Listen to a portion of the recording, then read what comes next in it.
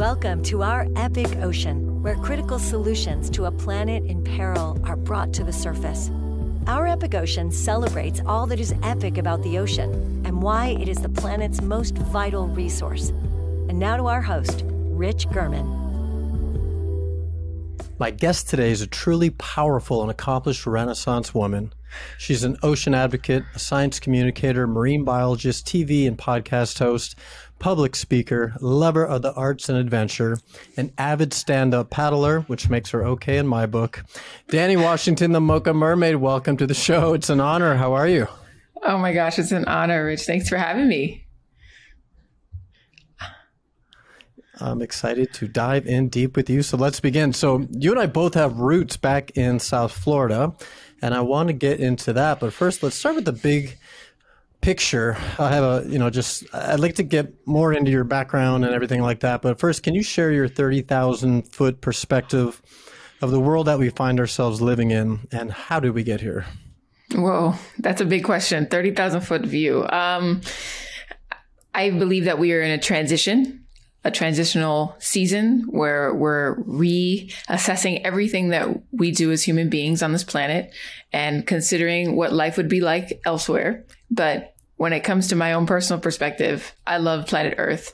And I think that this transition was very necessary because we were headed, on a fast track to nowhere, really. And now it's time for us to rethink everything, from our systems to how we interact with each other, how we handle our health, and of course, the importance of the health of the environment and our life support system. And so now it's a painful period, I think. There are lots of growing pains and different things that we all have to reckon with and understand and do things a little differently than what we were used to. And normal is not normal. Normal is a thing of the past. It's time for us to create new things. I agree. I feel like last year was like this perfect storm. We had a pandemic, which was this big wake-up call. It caused us to slow down, caused us to turn the engine of the world off and give it a rare moment to repair itself. Like you said, a pandemic, which also opened up some eyes, hopefully, to how important it is for us to take care of ourselves through better nutrition and a healthier lifestyle. Global economic crisis, which showed really our frailty and increased divisions financially, and of course, a racial revolution. I'm curious, what was your personal experience of the last 12 months? And if hindsight is really 2020, what lessons did you personally learn through all this? Well, I would say my experience was definitely humbling, and it kept me, obviously I was grounded here in one place. And previous to this, for the last 5 years, I've spent most of my time bouncing around to different locations, working on different productions, different speaking gigs and other projects, which was wonderful. And I know that I'm for sure built for that type of lifestyle.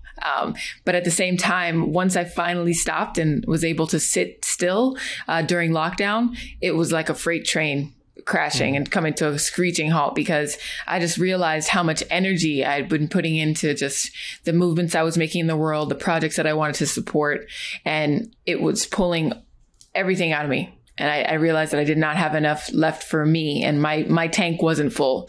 And so that was the first wake-up call. And then secondly, I think it felt inevitable. I think I almost knew intuitively that within my lifetime we would see something like this happen, just because of the rate of consumption, the way that we, again, move around the world, the way that things were it just felt like it was headed in that direction. So in a way, I felt a bit relieved that that moment had arrived.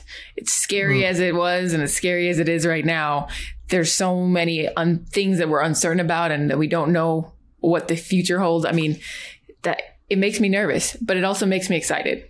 So for me, this entire year has been completely transformative. It's helped me reevaluate everything that I'm doing in my life and why I'm doing it, and giving me a clearer sense of purpose.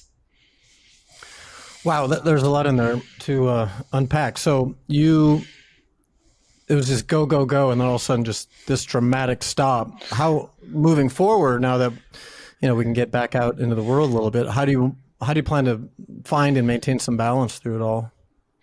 Well, of course, getting back in the ocean as much as possible is one of those tactics that helps me stay grounded, but also meditating, connecting more often with my family and my loved ones, and being willing to stop and being willing to rest. because I wasn't doing that before as much as I should have been doing at that time. And now I feel like that's the only way I'm going to be able to maintain the energy to keep pushing forward, not only as someone who's, working to be a leader in this space, but also as a friend, as a mentee to my mentors and vice versa. Like that sacred energy that's within us has to be maintained. And you have to figure out what are the mechanisms that will help you maintain that energy within yourself, because it's different for everybody. Totally. It sounds like you're saying like, this is a marathon, right? We're not running a 100-yard dash. When we look at our own lives and what needs to be done in the world to help create a sustainable future for the planet, right? It's not going to happen overnight. So you need that energy for the long haul, right? Yeah. And I laughed at myself too quite a few times during lockdown, because I remember distinctly being in places and doing things that I was like, gosh, I wish the world would just stop for a second, like just give me a chance. And I'm like, well, there you go. The universe never fails, right? It gives you what you ask for. Careful what you wish for, Danny. Now we know who to blame. Oh, it's all my fault. All my fault. I don't know. We kind of just took responsibility there. No, I hear you though. You mentioned a minute ago the power of getting in the water, which obviously for me is a huge deal also. And you and I obviously share this common love for the ocean, for the marine animals. It seems like an oxymoron, but I always say that I feel more grounded on the water than I do on land. I'm curious, how did the ocean cast its spell upon you? And how does water shape us as people? Oh, in so many different ways. But the ocean, my love for the ocean began at a very early age. My parents took me to the beach a lot in Miami when I was growing up, from when I was an infant all the way through my teen years till today. That is one of the things that we do, whether it's just me and my mom or with us and friends. And it's just a gathering place that feels so good. And just listening to the waves and feeling the sunshine is an experience that really kind of just melts my life like experiences together in a way that I can't really explain. It's one of those things where I could be moving around the world and traveling and doing all these different things, but the moment that I step on that sand and I feel the waves touch my toes, everything falls away. Any thoughts that I'm thinking about, anything that's stressing me out, it's all gone in an instant. And that the power that the ocean has, that specific power is like nothing else. And so that's the main reason why I continue to run back to it. And of course, having a little bit of background in science and knowing the cycles and the systems that keep this planet going the way that it does, we know that the ocean is that lead generator. It's the place where we get our oxygen. It's where we get food. It's where, climate is being regulated. And my life's mission is literally to just help forge new connections between human beings and the ocean. And that's really the essence of my work.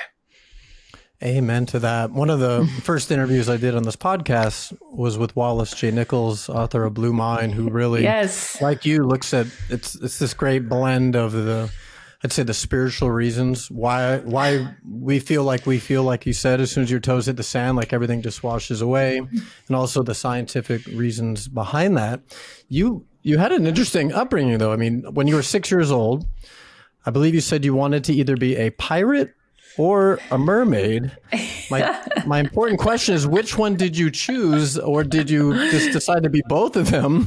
And also, what led to your mom, or to you telling your mom that you wanted to be a marine biologist? That's pretty early in life to have any vision for oneself, and yet, a marine biologist, that's pretty atypical yet very powerful. That's a good question. So yeah, it was one of those things where I wasn't like most kids who kind of switched ideas every week on what they wanted to be when they grew up. I don't know why that is, to be honest, but I don't think either way, there's nothing wrong with either way. You could switch every week or you could stick with one thing. But for some reason, I was enamored by the ocean, and I knew that I just wanted to explore it. And so once my dad actually told me, hey, you can study all life in the ocean through marine biology, that's when it clicked for me at 6. And then at that time, not having the internet like we do today, it wasn't like I went and Googled what it meant. I had to read books. I went to the library. My parents helped find books for me as well. And that's where I discovered Jacques Cousteau and those stories. And then by 17, I met Dr. Sylvia Earle in person at a sleepaway event, like a camp experience at a local museum in Fort Lauderdale. And I went there with my friends. This was in high school. And we had a chance to listen to Dr. Earle speak to a massive group of like 300 students. And then I got to talk to her afterward, had a little conversation, and I loved her presence. And I loved the way that she explained her experiences in the ocean without making it sound too complicated, too sciencey, but it felt more like a human connection. And so she's been a major role model in my life. And so has Dr. Wallace J. Nichols. I mean, when I met him in my mid-20s, his book changed my perspective completely. Even though I kind of felt like I knew what he explained, it was great to see it on paper and to see that there was scientific research behind it. Yeah, when you mentioned Sylvia's name, you gave me chills. I have very few heroes in life. But my heroes, I always say my gurus are the dolphins and the whales. As far as humans, Sylvia is definitely on that short list. And to me, she just represents the empathy that we need right now more than ever. So you met her in Fort Lauderdale? Yeah. Speaking of Fort Lauderdale, I lived in Fort Lauderdale most of my life. No way. I went to high school there. So I was there my whole life before coming here to Laguna Beach in 2006. And I believe in 2008, right, you graduated from the University of Miami with a degree in marine and atmospheric science, and you decided to be a science communicator. That same year, you made like 200 videos for K through 12 students. How do you define science communicator, and what was the niche you saw a need for that you wanted to fill with those videos? Well, I went to South Broward High. They had a marine science program there, a specialty magnet program. And that's where I had a lot of great exposure to marine science before college even began. And that truly catapulted me and encouraged me to move forward with getting my bachelor's. And so once I got to UM, I really enjoyed my studies. It was difficult. I'm not one of those students who just easily got straight A's. I had to work for it. And it was the same situation in college, but I also met a ton of mentors at the graduate school, which is a part of University of Miami. It's called RASMUS, Rosenstiel School of Marine and Atmospheric Science. And that's where I discovered that the lack of communication between academia and everyone else was really prevalent. And it made me feel a bit confused because I was like, well, why don't my local community members understand what's happening in Biscayne Bay and that, we're dealing with chemical runoff or the degradation of the mangroves? Like my neighbors, my family members had no clue. So that's what really inspired me to want to pursue a career in communication. And then by the time I graduated, I serendipitously had an opportunity to join this team called Untamed Science to make videos for textbooks, K through 12 textbooks, not specifically about marine science, but about science in general.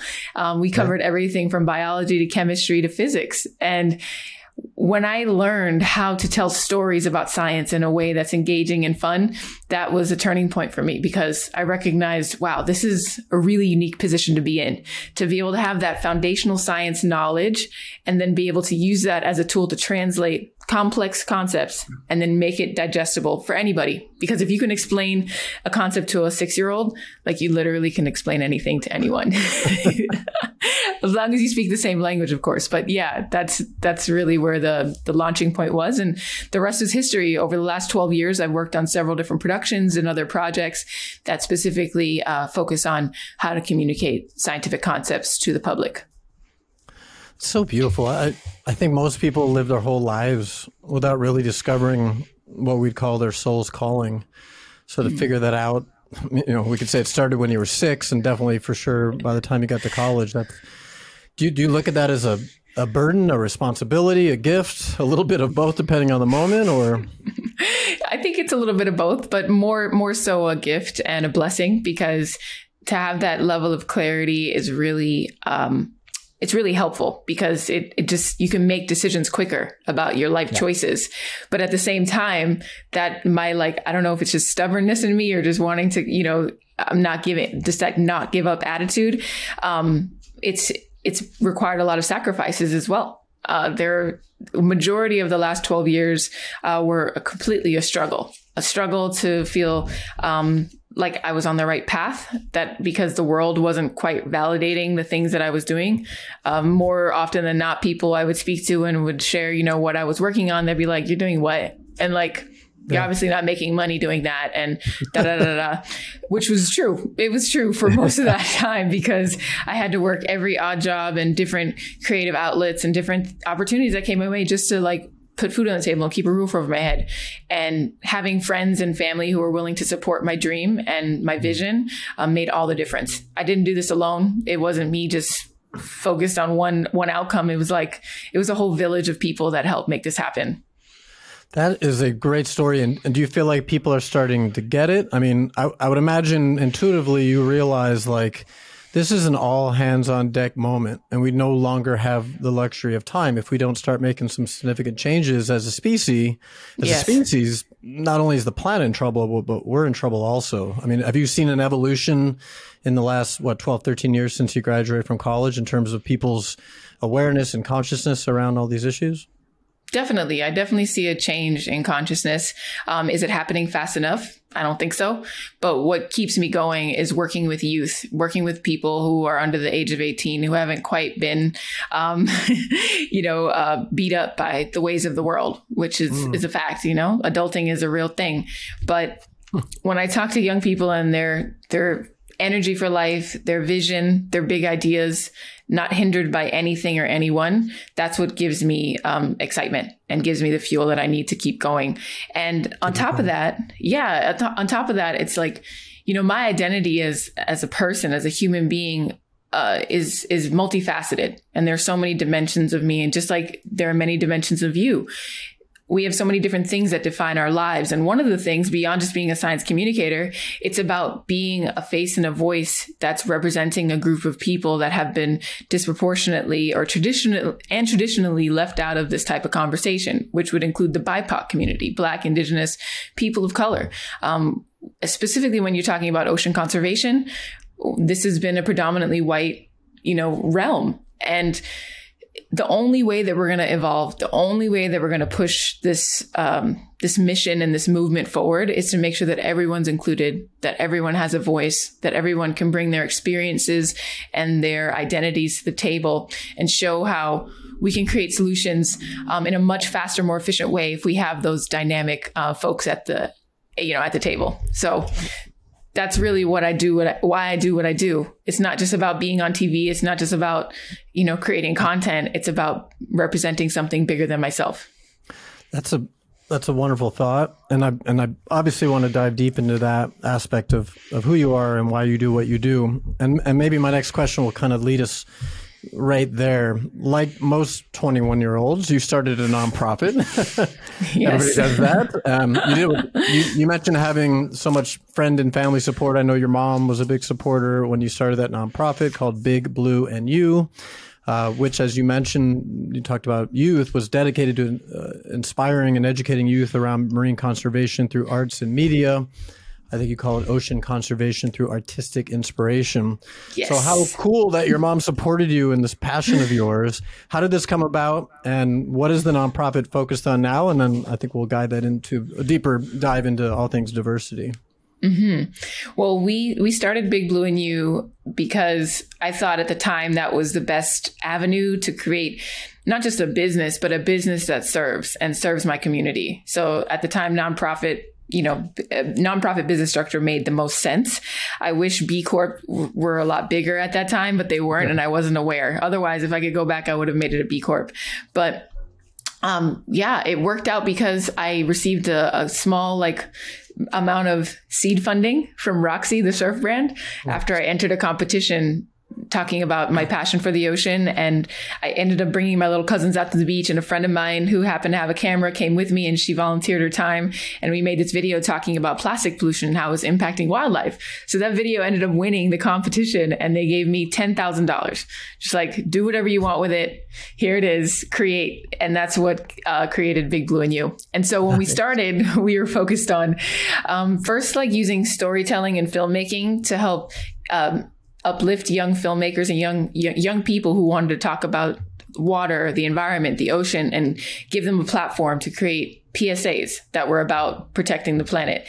And then from there, we started creating an event in Miami annually called Art by the Sea, which brought together artists from our community, as well as local marine scientists and undergrad students and graduate students from UM and other institutions, to teach kids who came to our event about the ocean using their craft. So imagine a day where you go out to the beach and then you have this set where there are like 20 or 30 different tents or booths, and each booth has an activity where a young person can go and walk up and just get started and either look at plankton under a microscope or create a watercolor banner, a peace flag for the ocean.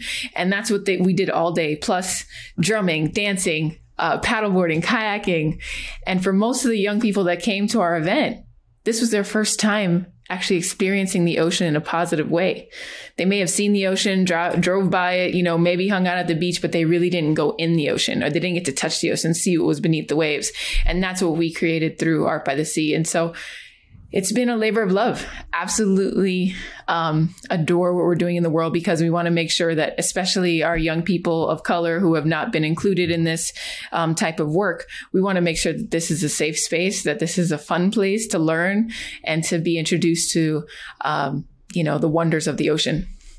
Wow, that is so cool. And I imagine you at 21 doing this. This is so great. It's always blown me away how, you're welcome, how you're in LA now. I'm in Laguna Beach, like an hour to 3 hours south of you, depending on the time of day, right? With traffic.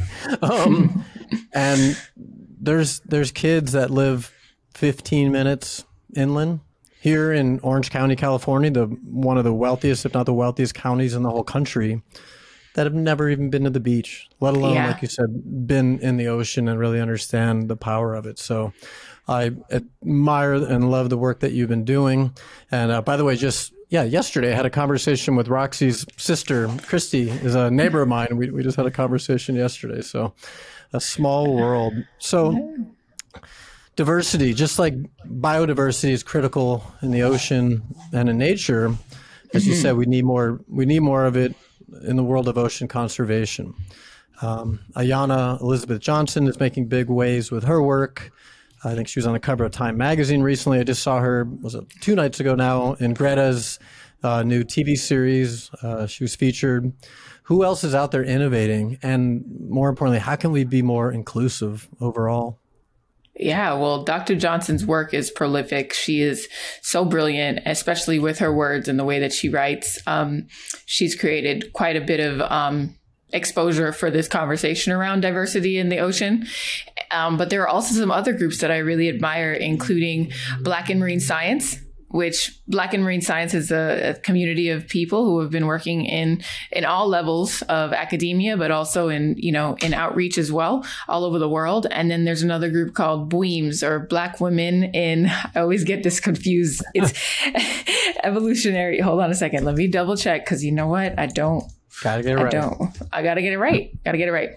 Okay. It's the order. So BWEAMS is another great group that I'd love to reference. It's Black Women in Ecology, Evolution, and Marine Science. And there we've also formed another community of women specifically who have been working in these spaces. And I can't even tell you how powerful it is to come together with individuals who have had a similar experience as you, when the entire time up until the point where we got together, we all thought we were alone and that we were siloed. And there was just no mechanism to help us connect, or that it hadn't been created yet. But thanks to BLM and everything that happened during the summer of 2020, it really pushed us to create this space. And it was from one tweet from Dr. Nikki Traylor Knowles from UM, from my alma mater, that created this group. And it was a call for all of us to get together. And she's really done a tremendous job of creating a beautiful community. I love that. So speaking of University of Miami, on April 20th, Julio Frank, the current president of the University of Miami, sent an open letter to the students and administration right after the verdict on the George Floyd case. And he talked about the need for change and a more production dialogue for social justice. Did you have anything to do with this, by the way? Did you know about his statement? Did you have anything to do with it? No, I didn't. I didn't have anything to do with that. But I am happy that he made a statement, and I will just create one edit. I think a lot of folks spoke about it being the George Floyd case, but it was really the Derek Chauvin trial. Yes. And, the ripple effect that Mr. Floyd has created because of what happened to him is, it's sad to say that, I think, yes, the verdict was important, but is it really true justice? I wouldn't say so, because if it was, George would still be here with us. Right. And, but it's a start. It's somewhere to point to as a North Star. I think our country, a lot of folks in our country and around the world are fed up with this continual, unwarranted and unnecessary police violence against Black people. And it's time for change. I think for us to just be able to exist as a people seems to be difficult. And it is difficult. And there are so many different experiences that Black Americans have across the country. And for the world to finally open their eyes and see that this is not the way it should be. And we need something else, because we're all human beings at the end of the day. And we all deserve an opportunity to live our lives and to thrive, not to survive. It's kind of like you said at the beginning, that as painful as so many of the things have been over the past 12 months, they were necessary, right? And it's like, no good, huge thing is going to happen easily. So hopefully that pain is going to pay off for us in the long haul as a species. Do you agree? Well, I think so. I think by acknowledging the pain and then taking action to fix the source of that pain, that's really what's going to create the change. And we need our white brothers and sisters, our Latinx brothers and sisters, Asian, every community. We need everyone coming together to make sure that we can all be safe, because no one is safe until that happens. And we've got a lot of work to do. And we need people who are willing to be more than just an ally. We need people who are willing to advance others and to put forward the energy to uplift those around them who might need a hand up. I'm not talking about a hand out. I'm talking about a hand up and an open door. While you're still yourself pursuing your own goals and dreams, you can still share that wealth. You can share that opportunity, and you can create change that way. We all have different roles to play. I think the fear or the mistake is to try and take this all on yourself, on your shoulders, because nobody can handle that weight. It's all about what skills can you contribute to the movement? What can you do in your own individual life? Who are your neighbors? Who are the people around you that you can impact in a positive way? Start there. If we're thinking globally but acting locally, that's really what's going to create the evolution that we need. So I have a question on that. Last week online, I saw people criticizing ocean protection organizations like Surfrider for posting about the verdict. And they're basically just telling them, just stay in your lane, stay in your lane. And their answer was essentially that one of their lanes is supporting a culture where everyone, regardless of color, feels comfortable on the beach, in the ocean, in a surf lineup. So what would be your response to that? My response would simply be, we're not going to take care of the ocean unless we take care of each other first, period. And until we reckon with and rectify the issues that we have here on land between each other, there's no hope really for the planet and actually making sure that we protect nature, because we're the closest connection, between human being to human being. And we've got to really resolve these things first to move forward. And when it comes to being at the beach and having access to places like this, it's it's already proven that historically people of color have been denied access to these places that are meant to be a place of healing, to be a place of just regeneration and be able to just recreate and have fun. Like that, as simple as that. And going back to Big Blue and You, we host our annual event, Art by the Sea, at a historic park in Miami called Historic Virginia Key Beach Park. And this park was originally the only beach for people of color during the 1940s to the 1960s because segregation was still in effect. So Black people were not allowed on Miami Beach. This was not a part of it. In fact, celebrities that would go to perform on Miami Beach were forced to go to Overtown on the mainland to stay there because they weren't allowed to stay at those hotels. And that is, it's closer than what we imagine. We think that time was ages ago, but it was only 2 generations ago. And we're still dealing with the impacts of that. And then on top of not only the access option or the access issue, we're also looking at this disparity between people who know how to swim. And so the CDC did a study back in 2014, and I'm hoping that they're going to do another one pretty soon. But it shows that, there are some real big issues with how many drowning victims have been majority Black. So, when you look at, I had this resource pulled up because I wanted to make sure to reference it. But essentially, children between the ages of 1 to 4 are like some of the highest at risk of drowning, but we're still seeing that African-American children between 5 and 19 drown in swimming pools at rates 5.5 times higher than those of white children. Wow. And that's because of the lack of skills in swimming. And again, that points back to our history as a country where Black people were not allowed to even go to swimming pools to learn how to swim. So that's been passed down, and that has to change. And we really want to contribute and help, organizations like Diversity in Aquatics or National Association of Black Scuba Divers to create these opportunities for young people to have access to these skill sets, which are just essential.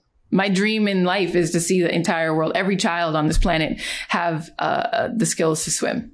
I love it. Yeah, I love it. Just it's funny because sometimes people have given me a hard time for sharing my videos of paddleboarding with dolphins and whales because they think all of a sudden there's just going to be like hundreds of people swimming in the ocean and paddleboarding, and I'm like, and that would be bad. Like it's such a healing, beautiful, wonderful thing. So, wow, there's so much that you just shared. You shared some stuff that happened, like you said, not that long ago in Miami. Well, one story I want to share with you. Recently, I got a brand new stand-up paddleboard. And I had a very iconic board. I had this really cool Jimi Hendrix, Bob Marley board for many years. And when it came time to get a new board, I wanted something. It had to be 3 things. It had to be beautiful, it had to be fast, and it had to be eco-friendly. So I hired Ryan Harris of Earth Technologies to shape it, and he built me a custom painted, 100% eco-friendly, zero-waste, 14-foot mermaid board. What? And Ryan's look at my Instagram. Oh my gosh. Ryan's not only considered a sustainability guru for the incredible work that he does, he's also one of the most progressive surfboard builders in the world, and he's Black. And sadly, when I went to pick up the board and I shot this video with him, and while we were talking, he alerted me of 2 racial incidents that just occurred. This was all in the last couple months in Manhattan Beach, California, near you. One was a friend of his being called the N-word while just trying to catch some waves. And I just hear this, and it's just so sad and so disappointing. I don't even know what my question is so much as like, how is this still happening in 2021? I think it's a product of ignorance and people not wanting to change. They have these ideas about people with a little more melanin in their skin than them. And it's totally in their imaginations. We're all, again, human beings having this experience called life. And we just want to be a part of living a good life, getting all of our basic needs met, being able to enjoy our families and our friends without being harassed, without being looked as othered, right? As an other person. It's like we're all the same. There's nothing that changes. And unfortunately, people keep perpetuating these same negative tropes and all these other ideas about people who look different than them. And I'm just really sad for the people who choose that, who choose to be racist, they're missing out on so much, so many good things, so many wonderful things that individuals like myself and others who are melanated can offer the world. Talents, gifts, all the things. And they're blinded by this false narrative that's not real. And so my hope is that places like the ocean will be a common ground where we can come together and let all of those things go and wash them away. And so, yeah, it's going to take some time, but we need people who are willing to speak up. So like in the situation with your friend, like if that person was on the lineup, like who spoke up for him? Who said something? Who addressed the issue in the moment? You have to be brave. You have to have courage, and you need to defend your brothers and sisters around you if you truly care. And they did. They actually started I don't know if it's a nonprofit or an organization around it. They had rallies right there on the sand. So Ryan and his buddies, like they did not hold back. So hopefully things are slowly, evolution, I always say, is a slow process, unfortunately, but hopefully things are moving in the right direction. It's interesting. You mentioned a little while ago, just the power of love, not to sound, actually, I don't care how it sounds, because what I've discovered in all these great interviews that I've done in the past few months, and I've talked to people like you that are scientists, I've talked to filmmakers, I've talked to authors, I've talked to people from all different walks of life. And it's really been amazing how at the end of the day, everybody said the same thing. When the question is, what really needs to happen for us to create a better future for the planet, for the animals, and for us as humans. And everybody's pretty much said the same thing, that not that it's not love for each other, it's love for ourselves. And the That's idea where it is starts. Right. If we begin to love ourselves, if I love myself, then guess what? I'm going to love you regardless of how you look and what color you are. I won't even see that. So if I love myself, I'm going to love you. I'm going to love my community. I'm going to love everything around me. I'm going to love the planet, the animals. And it really, I do firmly believe that it we've heard it a million times, that all you need is love, but it really, I think it's a factual statement, and hopefully we're starting to see more of that. Yeah, I think we're really a reflection of each other. So if you begin with yourself, if you truly love yourself, if you become at peace with who you are, you can then overflow that wealth to others around you. Yeah, there's no doubt about that. And we've got so many different things to reckon with, not just, these racial disparities, but also just how we're treating the planet itself, how we're behaving each day. And yeah, it's just right now we're in the midst of this massive moment of change. And like I said in the beginning, I am excited about it. I'm still a little bit scared, where we're headed and where we're going to land. But at the same time, it's like, this is the moment for us to create the vision of the world that we want to live in. Totally. And I feel like your whole life has kind of prepared you to be a leader in this space, which is, again, it's exciting, and it could be a burden. It could feel heavy, but you have a lot of love and support around you. How would you say racial equality and economic injustice impact ocean and overall planetary conservation? Oh, they go hand in hand. When you look at those who are able to enjoy the ocean, you're seeing a much more affluent group of people who have access to discretionary wealth. And that's not the case, especially for people of color in the United States. Of course, that's not a full true statement for all people of color, but like majority of folks are still struggling just to get their basic needs met. And so, yeah, I think... how do I want to answer that? I mean, the bottom line is that they're both connected, and that when we look at planetary health, people who have the time and the space and the capacity to actually care about the health of the planet are people who have their basic needs met. And when you're talking to folks who don't have that luxury, then you're dealing with just survival. And who has time for that when you're trying to feed your children, when you're trying to make sure that rent's paid, and that you're staying safe just by just being, and under the constant threat of police violence? It's like, you can't expect someone who's going through that to feel willing or able at that point in time to think about anything outside of their experience. And so we again have to get those basic needs covered, and then we can continue on with this conversation. But, environmental justice is the same as social justice. It's the same as racial justice. And when we look back at our colonial history, right, as well as the practices of white supremacy, unfortunately, is a part of this experience on this planet. We have to look at how we can dismantle those types of systems of oppression and create new ways of making sure that everyone's included. Yeah, when you say this, it reminds me of, I remember hearing years ago about the pirates in Somalia. And these men, mostly were just boys, became pirates only after massive international fishing vessels started fishing illegally in their waters. And they would hold these vessels and their crew for large ransoms.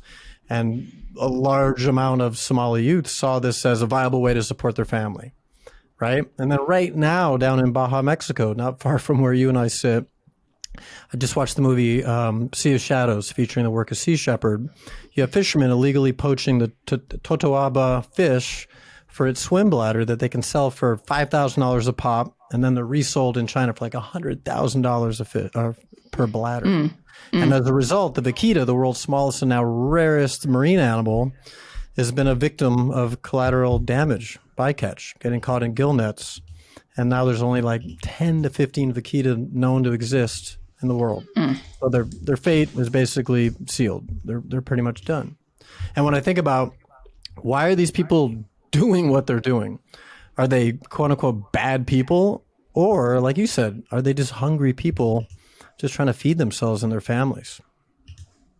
Yeah, again, another hallmark, flag that showcases the impacts of colonialism and white supremacy. We have to be able to say and acknowledge the source of a lot of these issues, and then be able to work, re-engineer it or reverse engineer it so that we can create something different. I mean, I know I'm saying the same thing over again, but I think I see the parallels. A lot of us see the parallels of these situations when it comes to, even the fishing industry and how things are operating these days.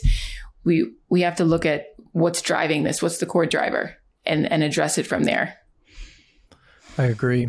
I always love the line by Buckminster Fuller where he said, "Make the world work for 100% of humanity in the shortest possible time through spontaneous cooperation without ecological offense or disadvantage of anyone." So my question, and it'll be a similar answer, and that's fine. How do we create a situation where everyone has the opportunity for the world to work for them while also protecting our home, our planet at the same time? That's a tough one. I think the first step is to lean and utilize in a respectful way indigenous wisdom and knowledge, because indigenous tribes and human civilizations of our past did a great job of, for the most part, maintaining and making sure that their relationship with nature was in harmony. And it's just now within the last few hundred years that our human civilization has forgotten those things. And so now it's a matter of modern society taking a step back, looking at these cultures that have passed on knowledge generation to generation, and then infusing that into how we're operating. And it's tough when you're living in a capitalistic society. Capitalism in itself is something that is it's just designed to extract and to make money. That's it. Like that's really the bottom line. So how do we look at more ideas on a circular economy? What's this cradle to cradle concept? How are we making sure that the people that are involved in this, sale of a product are taken care of? These are questions we have to ask ourselves and look at, again, the core driver within each individual person. What makes you do what you do? What are you driven by? And then if we start there, we can move forward with, transforming society. I agree. And the good news is, just as people have made billions and billions of dollars destroying the environment, there's a lot of money to be made in protecting and restoring it also, right? So it's not like, if we do all the right things, nobody's going to make money. It's not going to kill capitalism, right? It could actually enhance it. Does that make sense? Yeah, exactly. I mean, I'm not saying that people aren't allowed to make money and make a living. Like that's not true. That's how our world functions. But how can we decide to invest our time, our energy, and our money into things that are actually going to help benefit the planet?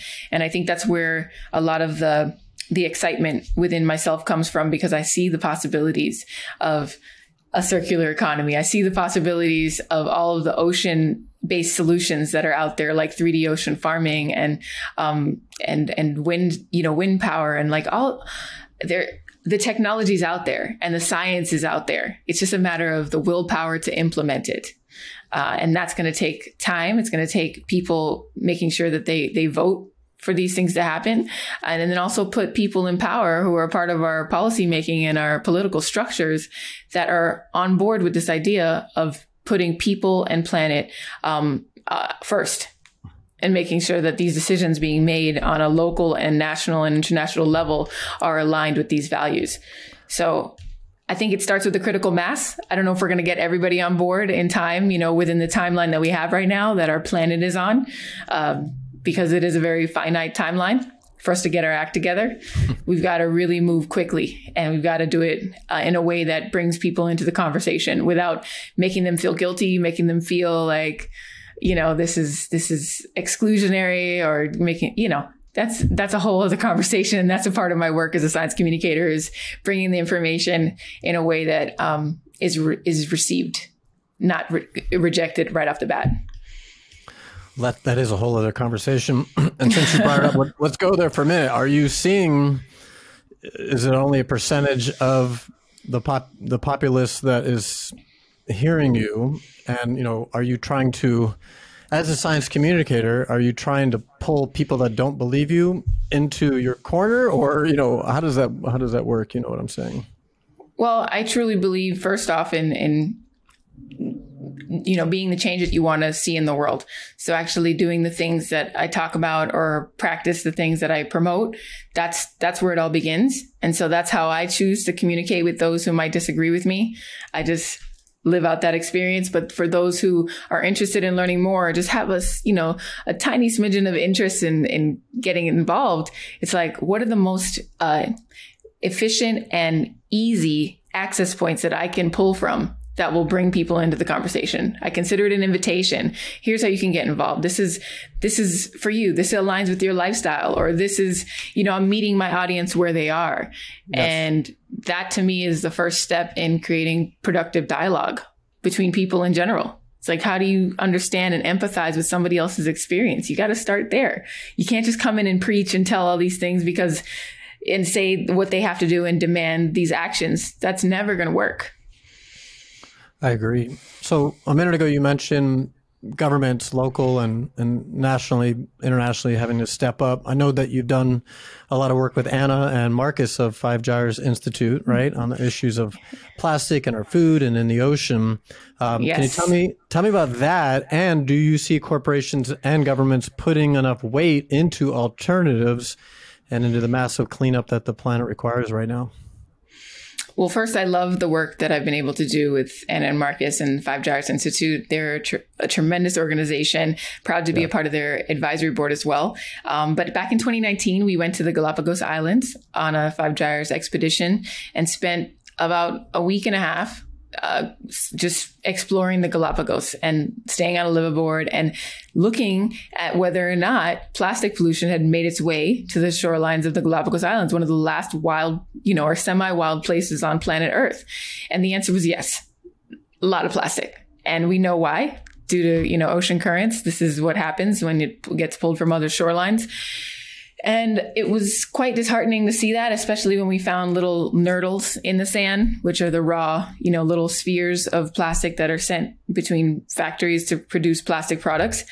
But I will say that their work as an organization and raising awareness about this issue has been just extraordinary, what they've been able to do, especially from a policy angle and making sure to, raise awareness in that realm. I think the cleanup efforts going into the future right now, I think we need to focus our energy on river output. This is one of the last conversations that I had with Marcus, and that he explained how, majority of ocean plastic is coming out into the ocean through rivers. So how do we, it's a perfect way for us to be able to access this plastic before it even hits the waves.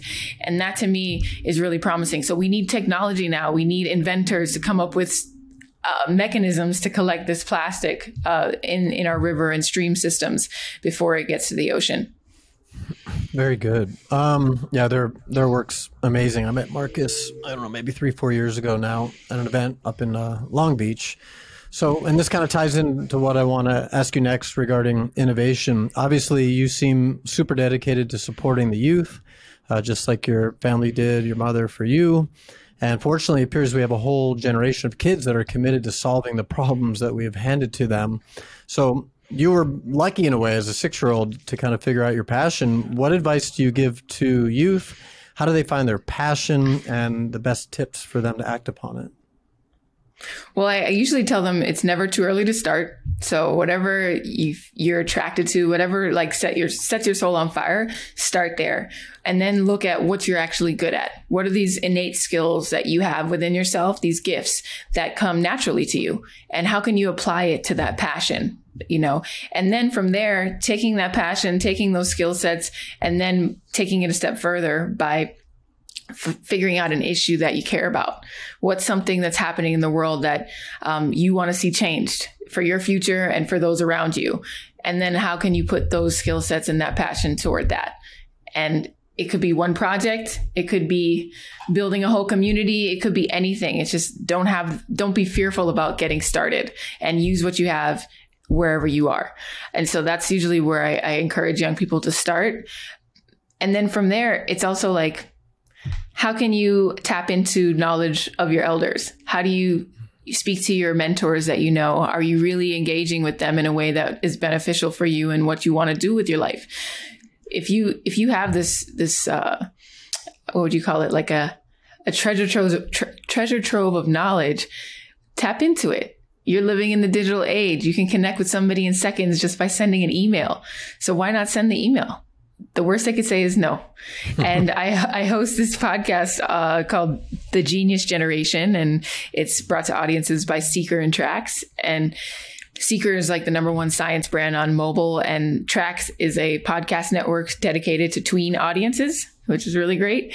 But I get to interview all of these young change makers who have created businesses, made a massive discovery, or decided to create an organization that's directly like solving a specific issue. And now I just say, hey, listen to this podcast, because if you need inspiration, this is where you'll find it.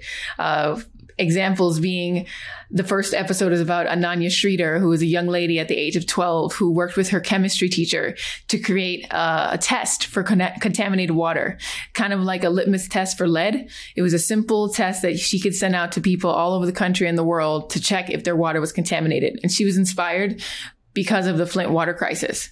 And she was over 2,000 miles away from Flint, Michigan, but she decided to do something about it.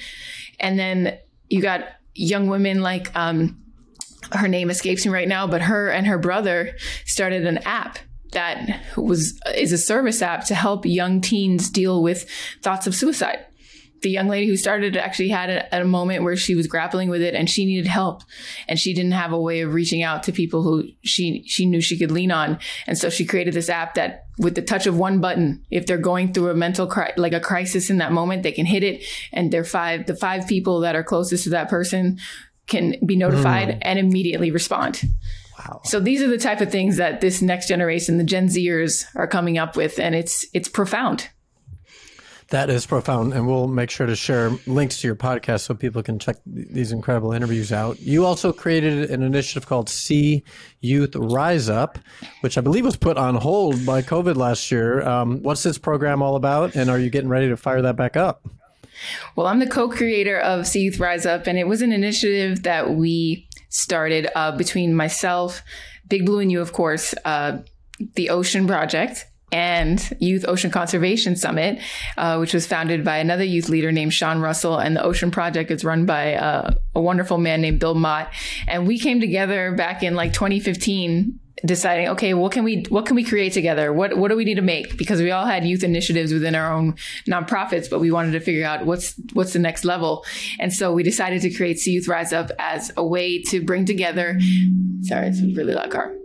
It's okay. We decided to create See Youth Rise Up in order to bring together youth leaders in the ocean conservation space who wanted to get involved with speaking to policymakers on Capitol Hill and talking to them about ocean policy. And so back in 2016, we kicked off this week-long event. It felt more like a field trip because we had 7 young people, both in high school and in college, meeting for the first time, but bonding over this, collective passion, which was about the ocean. And, gallivanting around DC, heading to Capitol Hill and going into these meetings for the first time with senators and representatives and their staffers. It was life-changing to watch these young people take part in this program. It was also a part of Capitol Hill Oceans Week. So they got to go to events there. The last time we had Sea Youth Rise Up was was it 2018? It was 2019. Yes, I'm getting my dates all mixed up now, but we were a part of a long year. We were a part of the March on Washington for the ocean, the Ocean March. So yeah, it's been a great journey, and I can't wait till we can get started again, because there's nothing like having like minds join together from all walks of life and then work together on a mission, and then also go to these meetings, which for most Americans, I would safely say that many of us don't realize that we can actually, now it's going to be a little different since the beginning of 2021, but previous to this, we were able to walk into Capitol Hill, meet with our policymakers, and talk to them about what we care about as citizens. And I think that most Americans didn't recognize this opportunity. So it felt really good to be able to create that space for them to do that. And all of the young people who've been a part of Sea Youth Rise Up are now either leading their own organization, or they're playing a significant role in another org, but still sticking with the same mission and focus. That's amazing. And are you hoping to fire that back up later this year, or what's gonna happen? I hope we'll get to do another round. We still have to, of course, look for funding, and and logistics are tough with COVID. So if it's not in person this year, hopefully we can have some type of digital gathering. But I'm hoping by 2022 we can jumpstart that back up again in person. You've done a lot, Danni. I'm very impressed. I appreciate that. Thank you. There's no team, no sleep over here. But no, I'm just kidding. Now I'm getting sleep. Thanks to COVID. Now you're getting sleep. You're caught up now. You're ready to get back out there. So you also hosted, I believe it was 2 seasons of Nature Knows Best, which was on Fox, Hulu, and Amazon. And this was a show based on biomimicry and how to create a sustainable future by emulating nature. First question on that: how did that little 6-year-old pirate mermaid wannabe marine biologist wind up getting her own TV show? It's a good question. No, I was inspired by Bill Nye the Science Guy as a child. Growing up, every day I'd watch his show after school religiously. I really enjoyed the way that he just enthusiastically explained science in a way that made it fun. And he was so passionate. And to this day, he's doing similar work, and he is an icon in our, in our American society because of the way that he did that. And that was, for the most part, a lot of, young children's first introduction to science. So when I left college and I started making those videos with Untamed Science, there was an opportunity that came up a few years later down the road in 2016, after I'd posted some random YouTube videos of myself like scuba diving and doing all kinds of other adventures. A young TV development, producer found that video and then reached out. And that's when we created the opportunity to start Nature Knows Best. And so again, YouTube came and worked in my favor, and just being willing to put myself out there and to share some content, even though I had no idea who would actually see it or receive it. It was really comforting to know that, wow, okay, there's something to this, right? But by the time we released the first season in 2016, that was the first time we'd really seen on national television at that level a woman of color hosting a show about science, which is crazy to think about, right? 2016, it took that long. Meanwhile, overseas, across the other side of the pond in the UK, there have been plenty of women of color who have, been a part of hosting and producing natural history content.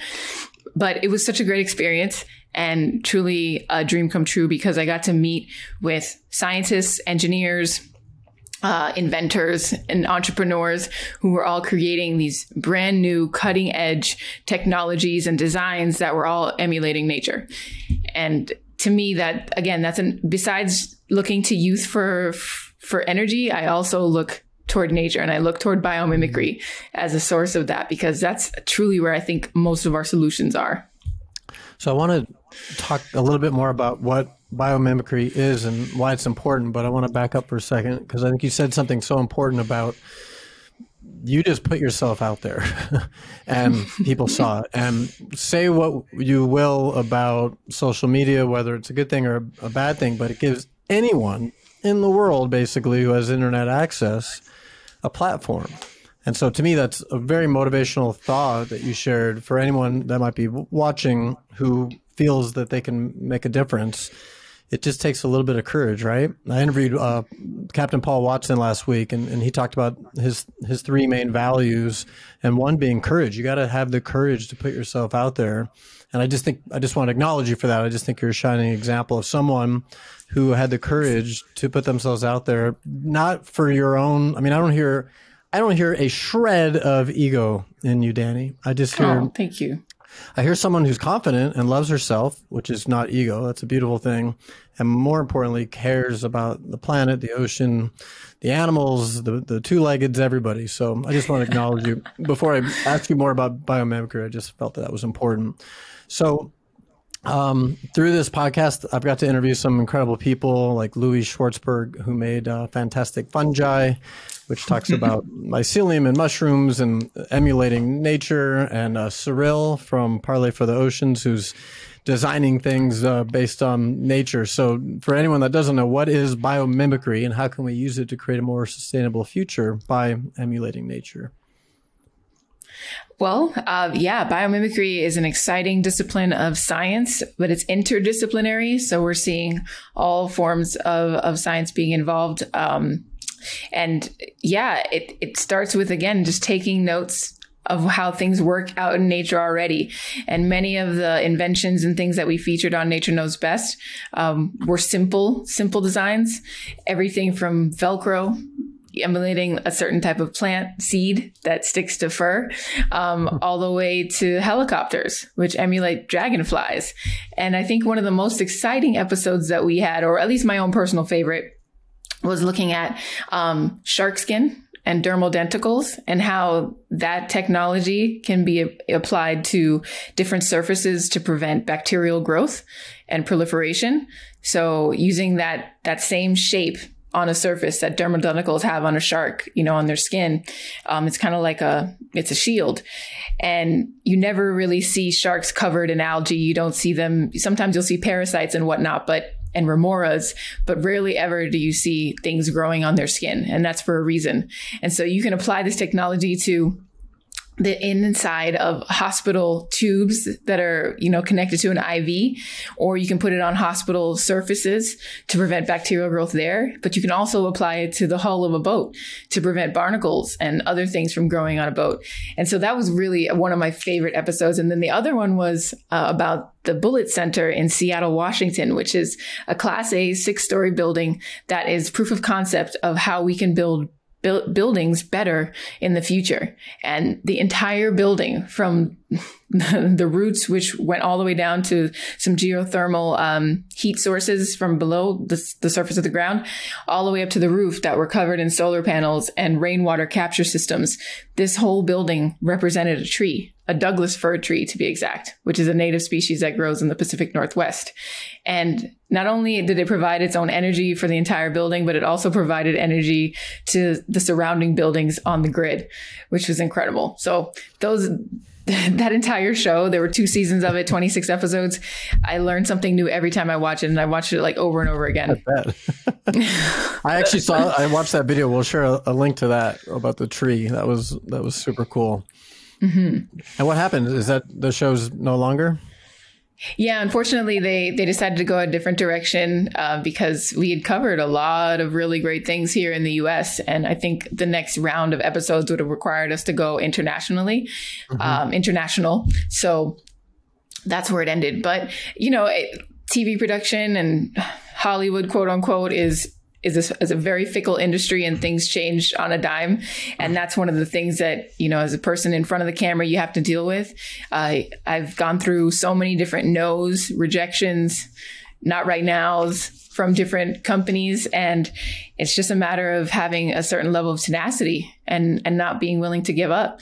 And so that's really served me very well in my life. Not to say that it isn't hard. Of course, it's been hard and requires a lot of just you got to hype yourself up. You got to really, be willing to just continue to take that leap of faith time and time again. And so far I've landed on my feet, which I'm really grateful for. But there's so much more to do. And I can't wait to continue to tell more stories on whatever platform that might be, whether it's YouTube or Apple TV or Netflix or back on traditional network TV. Or my podcast, for God's sake. Podcasts included too. Yes, absolutely. No, you're very inspiring. And I think that this attitude of keep moving forward, even when you get knocked down. And I think it can be challenging, right? For me, I always say that our greatest strength is also our greatest weakness. And for me, it's being sensitive. I feel so much, and I feel for the plight of the planet and the animals and the humans, and it's hard. So I would imagine you have this quote unquote weakness also, to do the work that you do, to care that much. You obviously have empathy and you feel, and which can make it a little harder sometimes to kind of pick yourself up when you get knocked down, right? Yeah, it's definitely challenging. But I lean on the clarity of my mission. And the mission is to connect human beings with the ocean and provide those portals for people to fall in love with the planet that we're living on. I'm all about space exploration. I love the concept of building civilization on another planet. But at the same time, I really love Earth. I want to be here. I love this planet too much. And there's still so much worth protecting, and nature will take care of itself if we just give it the time and space. And the issue is that human beings haven't given it the time and space, with the exception of 2020 when we were on lockdown and we saw the immediate results of us just slowing down and stopping for just a few months. We saw a huge difference. And so imagine if we could have the collective willpower to say, hey, let's give nature this opportunity to restore. And do everything in our power, with our own behaviors to help it along the way. But at the end, Earth will be here. Planet Earth will be here with or without us. We're just now in this window of time to choose. Do we want to stay here? Do we want to be here? Well said. And this kind of brings us full circle to our opening conversation. My fear now is that as life appears to be taking on some resemblance of normal, that we're just going to turn the motor back on and crank it up even stronger than ever before, more than erasing all the gains that occurred during this great pause. So my question is, what lessons do you really hope that we've learned as a species? And most importantly, what's it going to take as a human community to create a future in which 8 billion of us can actually live in harmony and balance with the planet? Oh, man. There's really no single answer to that beyond getting in touch first with who you are and what your values are as an individual. What do you really care about? And then from there, we just need more compassion in the world. I really think that's the true north, the true answer that we can lean on. Compassion will bring us to a place where we can see each other as equals. We can empathize with each other's experiences.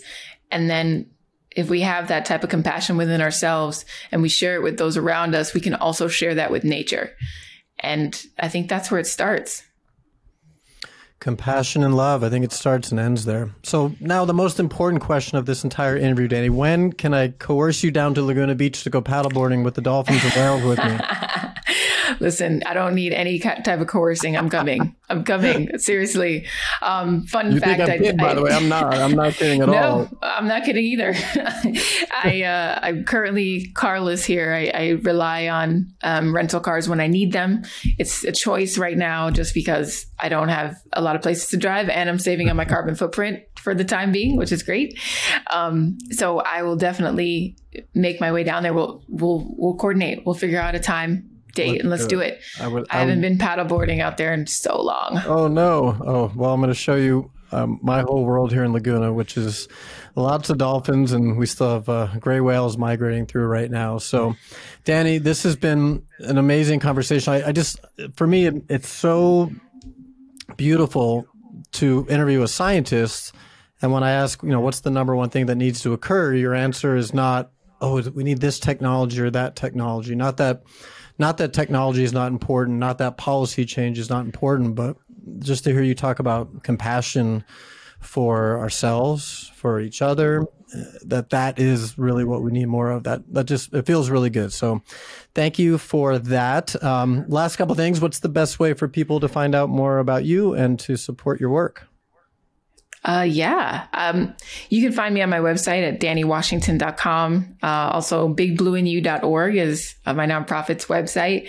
And I'm on all social media platforms. So hit me up on the internets. I definitely welcome DMs and messages whenever, people want to send them. So yeah, it's great to connect with you, Rich. And thank you for these extremely thoughtful questions that you presented. And I wanted to also thank you for the acknowledgement. It's when you're moving really fast and you're working nonstop, it's hard to sometimes reflect and just say thanks for getting to where you are and where you're headed. Yeah, I just appreciate that. So thank you. You got it. Well, I totally get it. We just keep going, and we don't take the time to stop and reflect and be grateful. And I just wanted you to feel seen for who you are and the work that you are doing in the world. And we got to get on the water soon. So Danni Washington, you are amazing. Well, like I said, we'll share links of everything that you are working on for ways that people can support you and follow you. Thank you so much for your heart, for your soul, for your love. Thanks for who you are. And, really appreciate you being here today. That is our show, everybody. We will see you next time. Have a wonderful day. Thanks, Danni. Bye. You're welcome. Bye.